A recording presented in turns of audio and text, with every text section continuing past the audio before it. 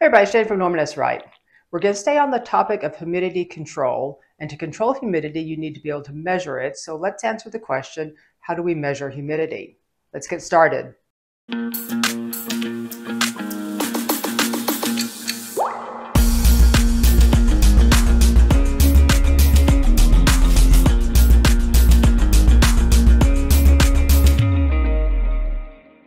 There are several methods to measure humidity. A couple videos ago, I talked about the dry bulb and wet bulb temperature.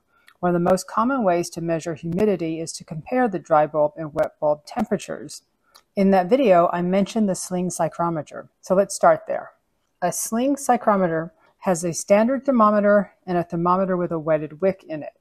It has a handle that you hold and you twirl it around, which is why it's called a sling psychrometer. As the water evaporates from the wetted wick, it cools that thermometer, giving you the wet bulb temperature, and the other thermometer tells you the dry bulb temperature. If you know the wet and dry bulb temperatures, you can use a psychrometric chart to determine the humidity. So let's move this up and look at a psychrometric chart. So let's say we have 75-degree dry bulb temperature and 65-degree wet bulb temperature. We can see that puts us just under 60% relative humidity. Let's call it 59%. And then if you go over to this side, you can see it's between 70 and 80 grains per pound, so about 76 grains per pound. So let's make some room. The dry bulb and wet bulb thermometer setup is used in many different types of psychrometers. For instance, in other psychrometers, instead of having someone manually twirl it, you have the dry bulb and wet bulb thermometers in ductwork where the fan or blower would blow air over the two thermometers. Psychrometers use evaporative cooling to determine the humidity. So conditions that might affect evaporative cooling can affect the accuracy of the reading. For instance, the purity of the water, the condition of the wick, the ventilation rate, and radiation, such as direct sunlight, can affect the reading. Psychrometers have an accuracy of about plus or minus 3 to 7% relative humidity. So let's make some room. Another way to measure humidity is with a mechanical hygrometer.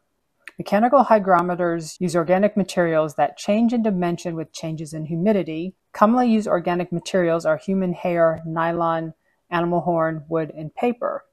And they would work like this.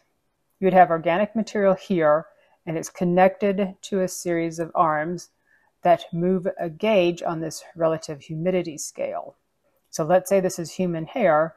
As it expands or contracts, it would move the gauge and tell you the relative humidity.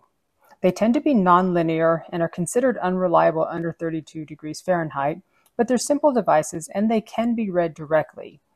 Depending on the organic material, they can be accurate up to plus or minus 5 to 7% relative humidity. Let's make room again. There are also electrical hygrometers. There are two main types, capacitive and resistive.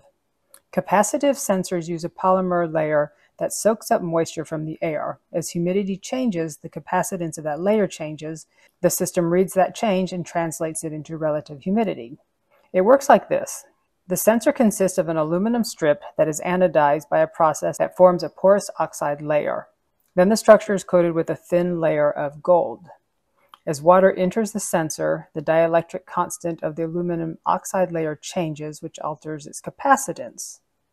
An aluminum oxide capacitive sensor is an example of a capacitive sensor. Let's make some room again. Resistive sensors work with special materials whose electrical resistance changes when they absorb moisture. So it works something like this. You would have two electrodes with a resistive material in between them. As the humidity goes up, it absorbs more water, and that changes the resistance of the material. And that tells you that the humidity has changed. One thing to note is that except for the mechanical hygrometer, the sensors I've described do not show the actual humidity. Similar to how an airflow sensor measures pressure, which is then converted into airflow, you have to calculate humidity from their outputs. Let me make a little bit more room. So on HVAC equipment, you'll see devices like humidity transmitters and dew point transmitters, which have outputs that are capacitance or resistance, and they're connected to a controller with some logic that takes this output and converts it into the relative humidity. So let's bring all of that back on now. That covers the different ways humidity can be measured. If you have any questions or suggestions for future videos, put them in the comments below.